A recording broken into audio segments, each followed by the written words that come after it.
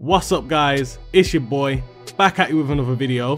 Welcome to the channel. If you haven't been here before, be sure to give the video a thumbs up, smash that bell notification button and hit the subscribe button if you enjoyed the video. Pretty much guys, today I'm bringing you 7 things you didn't know you could do in Red Dead Redemption 2. So let's get straight to the video. First thing I wanted to let you guys know that might not know you wouldn't be able to do this, and it's pretty much when you're running someone down on a carriage, you can actually jump across straight onto the carriage without having to try and shoot them, or you know what I mean. So if you just want to surprise attack someone, you can literally just jump across straight onto the carriage. And not only can you jump across straight onto someone's carriage, you can jump across onto someone who's just riding a horse. So if you just want to surprise attack someone, you can literally just jump across, you get me? Proper Wild Wild West thing out here. The second thing you may not know how to do is while on the horse or the carriage that you've just stolen, or any horse or carriage you've stolen, you can actually make your horse follow you, which I never knew this. Someone taught me this. I've been stealing horses or stealing a carriage and I've been riding off, and then I'm out of range of my horse, or my horse is on a long thing trying to get back to me. If you press your whistle button a couple times, your horse just tails you behind. And if you've got a fast enough horse, it can actually run at the side of the thing you're on. It's just my horse is so slow it can't keep up. But if you've got a faster horse, it can come to the side and you can actually jump back onto your horse. So if you wanted to jump on, knock someone off, and then jump back onto your horse, you could do that. And the third thing you guys may not know how to do is when you're hunting, generally people tend to go with a gun or a bow. For those who don't know, the gun mashes up the meat, so the meat ain't worth as much, or the pelt. Sometimes so can the arrow.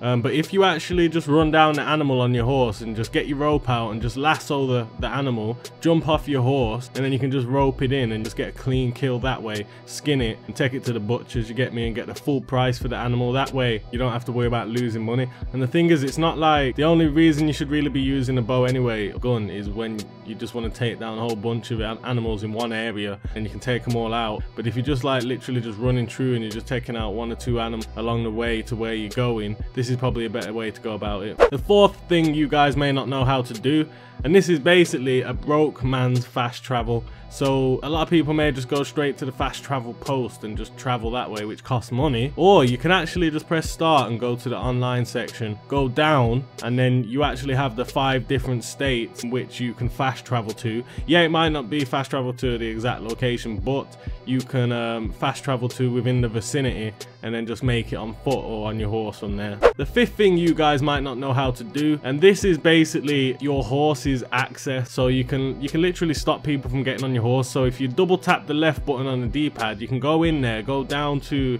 stables, then you can go on your horse and you can pretty much allocate who's allowed to get on your horse. So you can choose, I don't know, friends of friends, posse, everyone. But me personally, I just have it on me only because I know my boys always try and jump on my horse and get off on it, you get me? So not today. The sixth thing you guys may not know how to do, and this one can be very helpful actually. I learned this one recently myself, to be fair. And basically, when you're running with your horse, if you hold down X, your horse actually can sidestep, like a quick sidestep, you get me?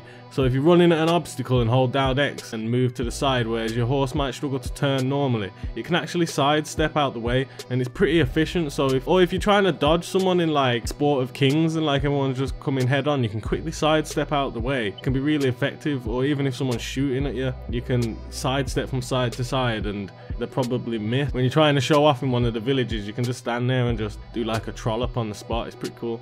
Try that one out. And the seventh thing you can do, guys, is a pretty cool one actually. It's basically to do with fishing, and when you're fishing, it can take a while and you can just end up wasting up bait. Or you can just grab your bow, find a little perch, and pretty much you can just sniper the fish out of the water with your bow. Bow fishing, you get me?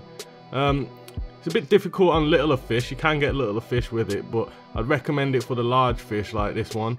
You can literally just shoot it out of the water, pick it up, put it on your horse and be done with it, you get me? No long thing out here. And lastly guys, the 8th and final thing you may not have known you could do, and that is your horse can raw swim. Your horse can swim, get me?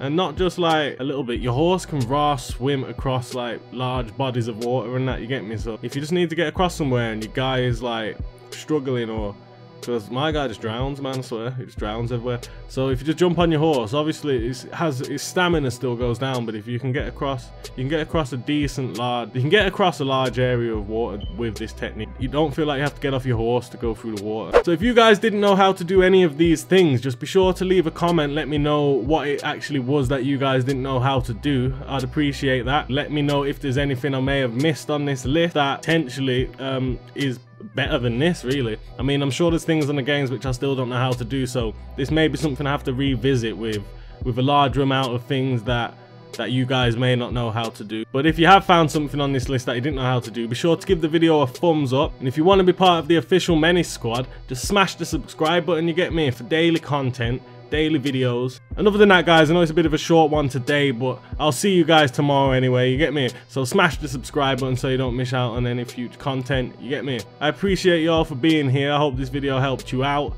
you get me? And other than that, guys, I'll see you all tomorrow.